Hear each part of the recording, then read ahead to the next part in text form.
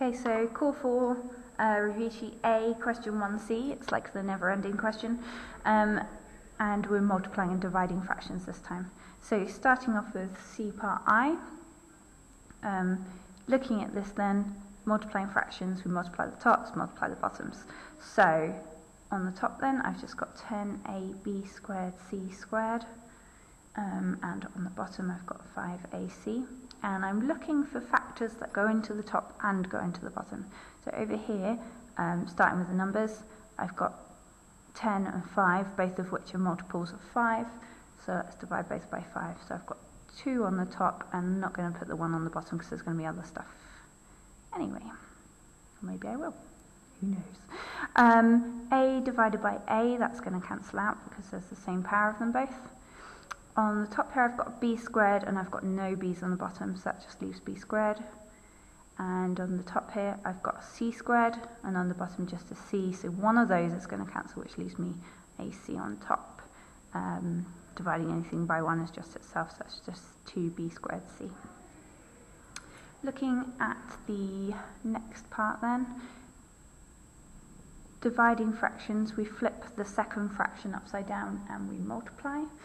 So the first one's still going to be 4x over 3y, then we're multiplying by 9y squared over 8x. So again, multiplying across the top and across the bottom, I've got 36xy squared and 24xy. Okay, so this has a multiple, well, this is a multiple of 12, so is this. So that's 3 over 2. I've got an x at the top and bottom, so they're going to cancel, and I've got a y squared on the top and a y on the bottom, so that'll leave just a y on the top. So it's 3y over 2. If you like, you can actually cancel these before you multiply. So I've got a 9 here and a 3 here, leaves a 3 on the top.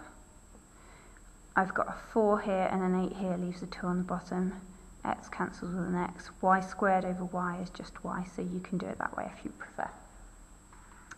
And on to part 3.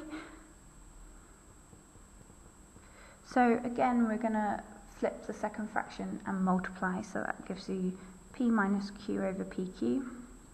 And now we're multiplying by p squared over q, p squared minus q squared. So a trick here, if you have any kind of quadratics on the top or the bottom, is to try and factorize them first. Oops, sorry. So factorizing, I've got p minus q here over pq times p squared q, and again we've got difference of 2 squares going on here. So p squared minus q squared is p plus q, p minus q.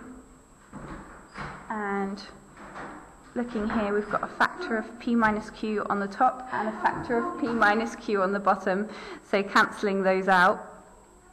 I've also got a p on the top and a p on the bottom, well, p squared on the top, so that cancels out to leave just p. I've got a q over q cancels, and I've also still got that p plus q on the bottom, so we're done.